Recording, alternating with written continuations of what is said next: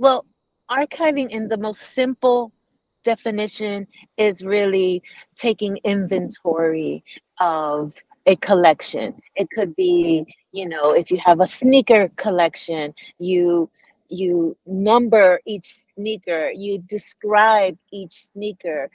You have you know, different types of different labels, right? So you could have Nike sneakers, you could have Adidas sneakers, and it's really organizing your collections, whether it's sneakers or papers or photography, and really just um, creating a catalog where you can find and uh, see everything that you have, and you can put a value to it, right? Because each of those sneakers costs something, and if it's a rare sneaker, you know that in a few years the value is going to go up. So this is just a really simple way of just organizing something that's very valuable to you.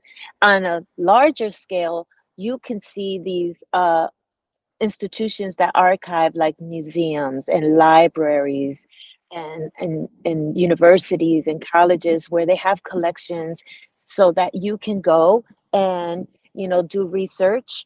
And so they're doing archiving on a massive scale. So I hope that it defined it a little bit. Was that good? Yeah, it sounds like data. Data, yes. So Yep. it's interesting. So Yep. so We're what we data scientists.